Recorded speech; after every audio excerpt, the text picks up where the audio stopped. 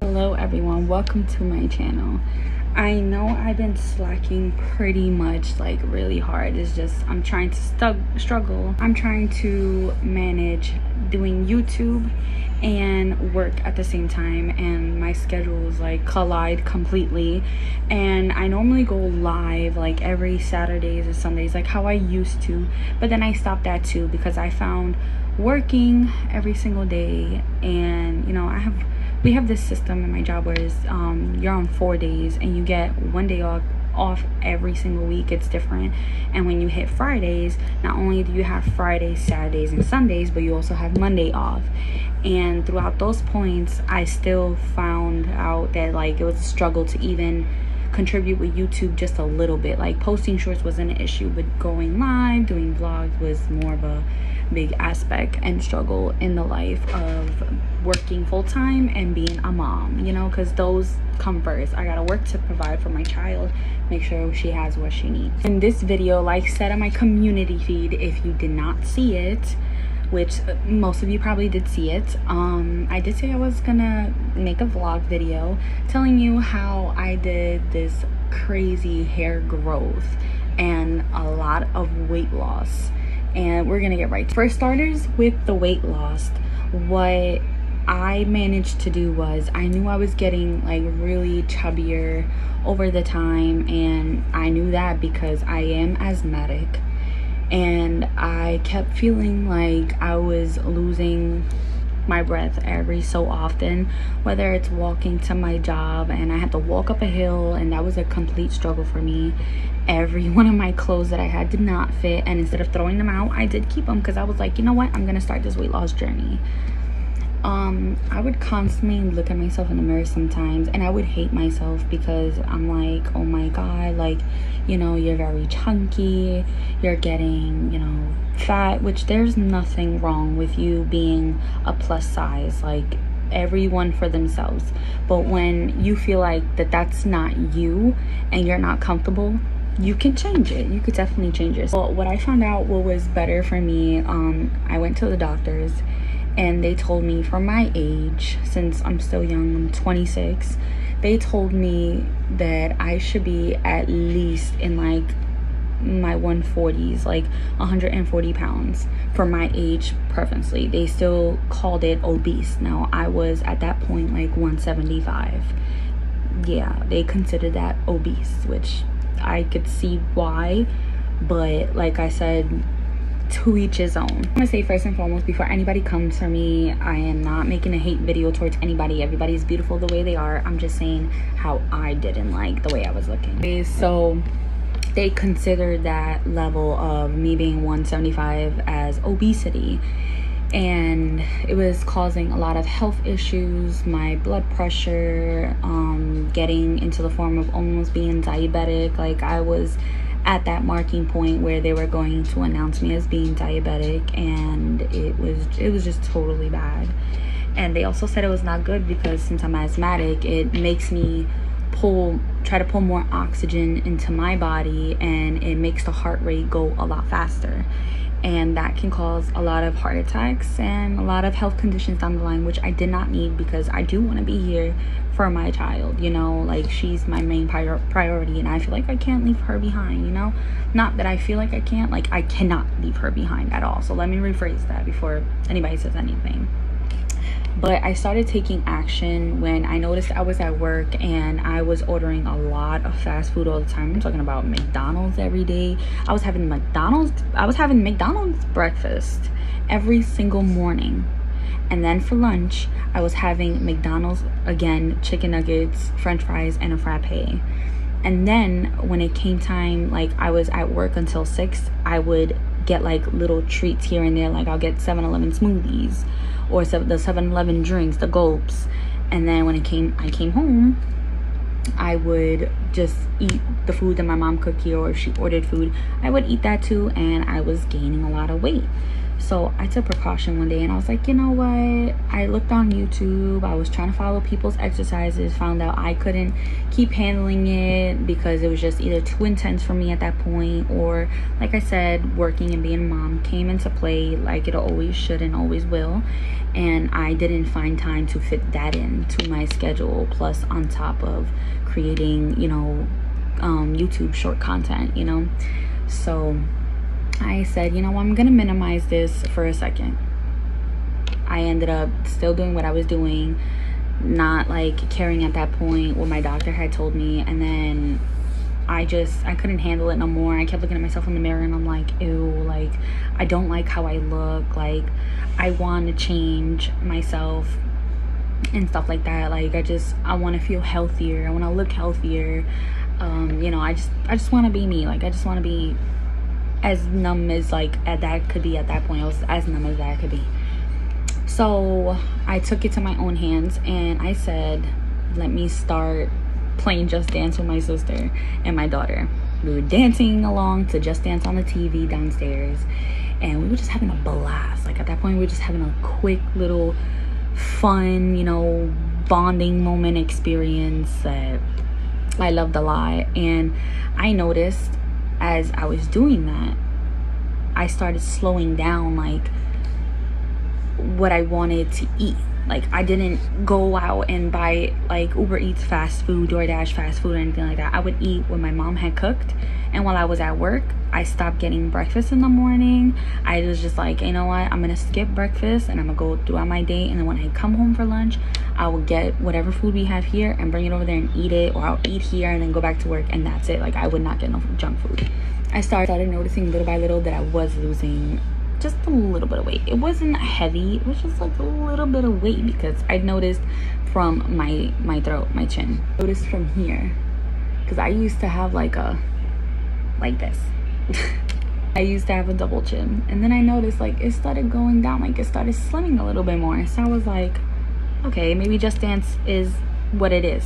I come home from work and I'm like really exhausted, and I'm like, man, I don't want to do Just Dance today. So you know what I did? I went upstairs and I said, you know what, let me put on a movie and let me do some sit-ups. I started doing sit-ups. I don't know how much reps they are. I really didn't count how much it was, because I'm not gonna be doing sit-ups and counting like how long I could go and stuff like that. So I would do it for 20 minutes. Then the next day I boosted it to 25, and then from there I just went to 30, then 35, then 40, 45, to the max that I felt like I could do, and with sparing time that I knew that I had to sleep early because I had to go work in the morning and I had to get my child ready for school in the morning. So I was like, you know what, I got this. I could do sit-ups. It's not a problem. Like that's not that. Every night I would come home from work and I would just, you know, do my normal routine, shower, do what I gotta do. I would lay on my floor. I would put my feet extended like an L on the bed, like this is me, and my feet are up here on the bed, and I would just constantly do sit-ups for as long as like the highest number that I could do. I would set my timer on the phone next to me, put the TV on, so I'm not bored. I'm watching the TV and I'm doing my sit-ups. I'm very occupied. And then I started noticing, and I started noticing, and then I started noticing even more when one of my coworkers came up to me and said, you look different. Are you losing weight? And I'm like, you think so? Like, you see, like, don't bring my confidence up, but do you think so? And like, yeah, you look a little bit different. Like your face shape is a little bit different. It's not as chunky as it was. And that's when I was just like, okay, like I can do this. This could be my every single day routine. After work, I do what I gotta do, be a mom, and work out every single night before I go to bed. It's like, I can do this, I could do this. So I followed up with the routine every single night, and it's become a habit, like an addiction. You know how a lot of people have a lot of addiction to like alcohol. Like some people eat cornstarch as an addiction. I had an addiction. Well, I can't say had. I have an addiction of doing sit-ups every night, which is not bad. But I've came to the point where I've lost extreme too much weight that now I am looking at myself and I'm like, damn, I feel anorexic now. It's not that bad. But when I went for my last checkup, the doctor had told me, like, what are you doing? Like, how do you losing all this weight? And I was telling him, like, I've been taking my health serious, and I've been exercising every single night. I've been doing sit-ups every single night instead of consuming a lot of junk food. I put an image somewhere around here showing you what I used to look like compared to what I look like now. I did a hella pretty good job. Like, I did a pretty good job fitting all the clothes now that I couldn't fit before, and I'm extremely happy of how I am looking. I might, like, certain days, like if I'm like really sick, I would not work out because my body is like shut down. Who wants to work out when they're sick? There's people out there that do it. Not this girl. I'm not doing it. But when I start feeling better, I start making up for those times that I was not working out because I was sick. I was ill, you know? Like, look at this. I used to look like this. I was this chunky. Now look at me now. Now on to hair growth, okay? Now on to hair growth. So I was one person, just like the picture you saw, I was one person that loved to dye her hair any single color she could think of.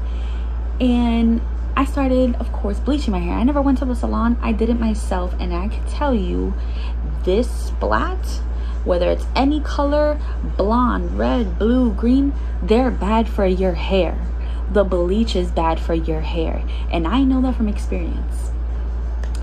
I used to bleach my hair every single time to get it red. I would go back from red to black, and I was like, maybe I want to go red again. If I'm gonna bleach my black hair that I've had for maybe like a month and a half, that's what my problem was. You can't constantly dye your hair, and I knew that, but I still did it. But I still think splat is the worst bleach hair dye you could ever get. So I would bleach my hair all the time. I wasn't happy with it. I wasn't happy with the color. Sometimes I would do down here like I did, and you guys saw my previous shorts and stuff like that. And sometimes I do my whole hair, you know. My ends were fried. I cut my ends. I said, I'm gonna leave it alone. I'm not gonna dye my hair for a while. Dyed my hair again. Instead of the ends this time, it was shorter. Now I knew I had to stop, but I didn't. I went shorter. And that's when I knew I had fried and damaged hair. I damaged my whole entire head. At that point, my boyfriend was calling me bald. He's like, you bald-headed. You're bald-headed. And I'm like, damn, like, I love you, but you call me bald-headed. I didn't like that. A lot of people were telling me, like, oh my God, you cut your hair. It's so short now. Yes, because I messed it up, you know? And that was my fault because, you know, when you're young, when you're like in your 20s or even younger, you're like, I want to experiment with my hair. I want to fit in with the crowd. I want to dye my hair. Don't be sad, go dye your hair. Don't be sad, go dye your hair. That's how I felt. I was sad, I dyed my hair. Anyways, I knew I fried it, so I ended up going back to black permanently. And I waited and waited and waited and used Jamaican black castor oil. I used Jamaican black castor oil. The best thing you can use for your hair, especially after damaging it for so long. This is the best oil ever. And I only got it for $10. And I have bought multiple of these. Like, I have one right there. Do you see it right there? And tea tree oil. I got that one and a tea tree oil. This was the best thing ever that I've ever used in my life. I would apply this every single night after a shower. Because when you're laying down, your hair is drying, whether it's still damp and you're laying down, your hair is going to dry up. So your scalp is drying up this oil. Especially, obviously, when you're washing your hair, you got the little scrubber sponge or the tool, whatnot. Don't come for me. I would use the Jamaican black castor oil on my hair every single night as even I'm doing my exercise. So this was the best thing ever. I used to lather it just like this. I'm gonna close it. Just like this throughout the roots. Part my hair all the way to the back. And then when I felt like everything was saturated, rubbed it and gave myself a nice head massage. Then I would take a little bit more, or if I had a lot in my hand, a lot of excess of the oil, I would just distribute it to my whole hair, even down to my ends and back here that maybe I did not reach when I was just, you know. So I would run through at least 3 bottles, and I used to go to the beauty supply store and get like 6 of these. No joke, like 6 of these bottles, because that's how good it was. And I would run through like 2 or 3 bottles. It's like that. I noticed a tremendous hair growth. Okay, my hair used to be like this short. Like, I'm talking about George Washington. That's how like short it was and curly. So you can imagine how weird that looked on me. So applying a lot of this overnight, whether I'm doing my workouts or even if you're going to the gym, laying down, you know, applying this did justice. I started to know a tremendous hair growth. Like, my hair is very long now, that's like almost up to my butt, and that's how long I'm willing to go, is up to there, and then I'll trim the ends. But as of recently, I tried to dye my whole hair brown, because my hair, if you see the tints right now in the bottom and on the top, my original hair is like a dark brown. It's not light, it's dark. It's like a brownish blackish, that dark. And I was like, you know what, since my natural hair color, and I haven't dyed it for that previous time as it was growing, I said I'm gonna dye it brown. I used a different bleach, bleached my hair twice. Yeah, you would have thought I would have learned my lesson from a while ago to stop bleaching my hair, but I didn't. And actually before that, I actually did it red at the bottom as well. You guys all saw it, especially on my lives. And it was a mistake, because I ended up breaking the bottom of my hair. I didn't cut it. I did not. I just cut the small ends, and then I dyed it black and did not dye it again until recently. I just decided to do it brown. Worst mistake ever. And I'm gonna put the clip in because it was not brown. The roots were like crazy brown, while half of here, not saying the full, just half here, like if I was to do a ponytail, half up, half down, this side was just brown, while this side was completely like dark brown.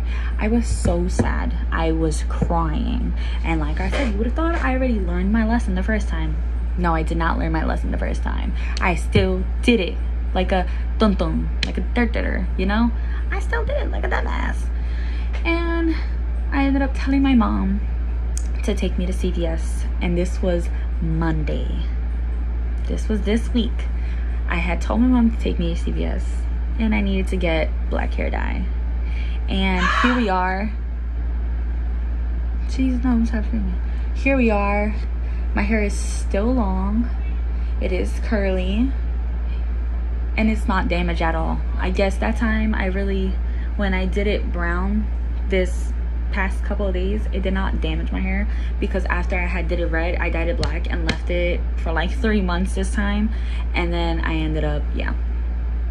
So life has been a journey, and adulting is really hard. It is really hard, but as you get used to it, you know, you always want the best for yourself. You always want to look the best for yourself and feel that confidence. Sometimes you may not like how you look, and it's okay to change yourself, you know, because obviously I've had that experience plenty of times, and you never learn from it at the first couple of times. But then as you get older, you're like, why am I doing this to myself? I need to be more healthier. I'm gonna change the way I look, you know. And for me personally, I feel like the way I look now, I'm happy with. So I don't even have to worry about like future wise of me getting like any type of surgeries or anything like that, because that's not something I'm into at all. To each his own. Everybody out there is way different. But I'm pretty fine with the level of confidence that I have in myself now, and the way I look, the way my hair is. I am perfectly fine. I wanted to just share this with you guys because I felt like I've been off on YouTube for a while, and it's because I am trying to recuperate everything and try to do what's best and try to get on as much as possible. Is time consuming, but I will get there. But thank you all for watching. Thank you all who've been commenting on my shorts and all that. I really appreciate it. Thank you all to my subscribers. Thank you so much. And if you have any other interests that you would like for me to talk about, whether it's a Q&A or anything else, please comment down below and let me know, and I would definitely make a video just for that. And stay tuned because I will be going live tomorrow. Stay tuned for that as well. Thank y'all.